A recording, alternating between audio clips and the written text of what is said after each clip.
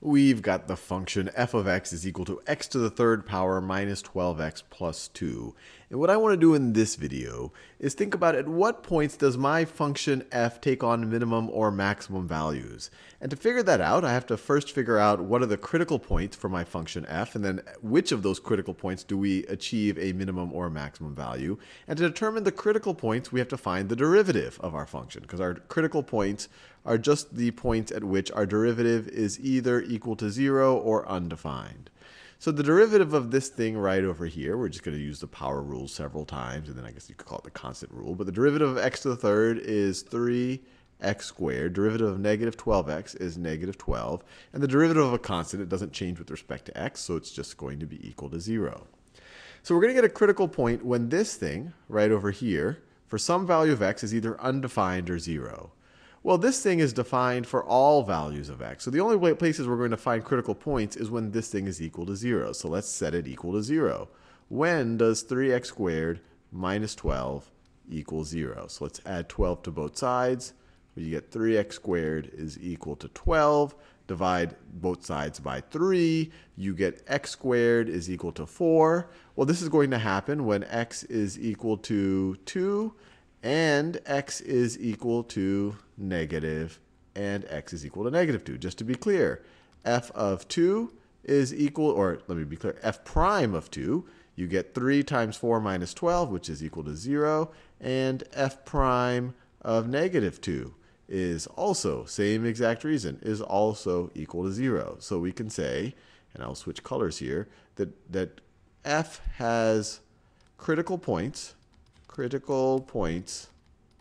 at x equals 2 and x equals negative 2. Well, that's fair enough, but we still don't know whether they're minimum point, whether the function takes on minimum values at those points, maximum values at those points, or neither. To figure that out, we have to figure out whether the derivative changes signs around these points. So let's actually try to graph the derivative to think about this. So let's graph. So I'll draw an axis right over here. I'll do it down here, because maybe we can use that information later on to graph f of x. So let's say this is my x-axis. This is my y-axis. And so we have critical points at x is equal to positive 2. So it's 1, 2, and x is equal to negative 2. 1, 2. X is equal to negative 2. So what does this derivative look like if we wanted to graph it? Well, we have when x is equal to 0 for the derivative, we're at negative 12. So this is the point y is equal to negative 12. So we're graphing y is equal to f prime of x. So it'll look something like this. It will look something like this. These are obviously the zeros of our derivative. So it has to move up to cross the x-axis there and over here and over here. So what is the derivative doing at each of these critical points? Well, over here, our derivative is crossing from being positive, we have a positive derivative, to being a negative derivative. So we're crossing from being a positive derivative to being a negative derivative. That was our criteria for a critical point to be a maximum point.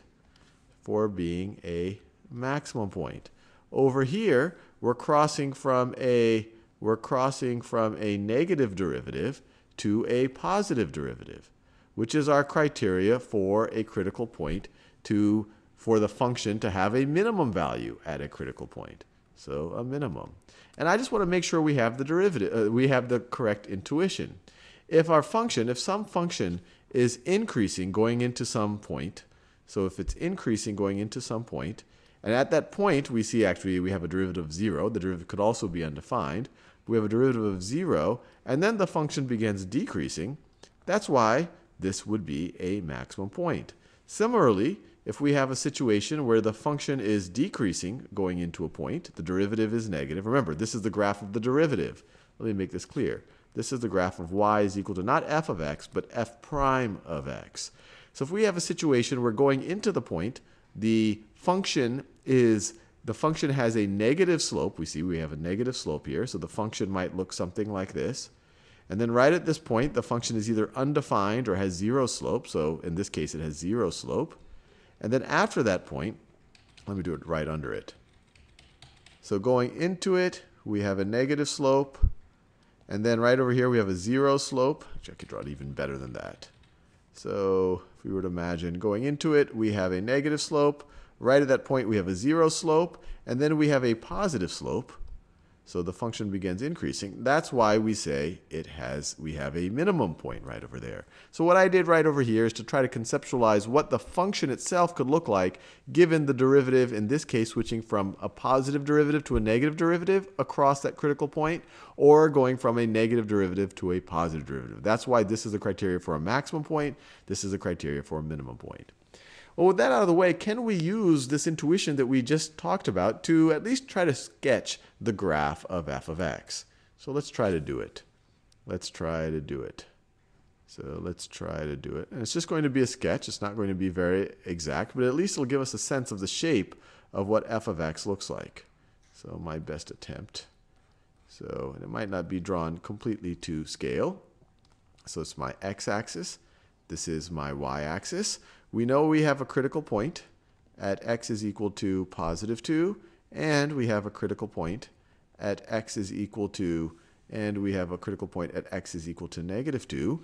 We know just from inspection that the y-intercept right here of the graph of y is equal to f of x. When x is 0, f of x is 2. So we're going to hit right over, let's say we're going to hit right over, I don't want to draw this completely to the same scale as the x-axis. So let's say that this is 2. Let's say that this is 2 right over here. So this is where we're going to cross. This is going to be our y-intercept. And so we said already that we have a maximum point at x is equal to negative 2. So what is f of negative 2? f of negative 2 is equal to 8, or negative 8. Let me be careful. It's negative 8.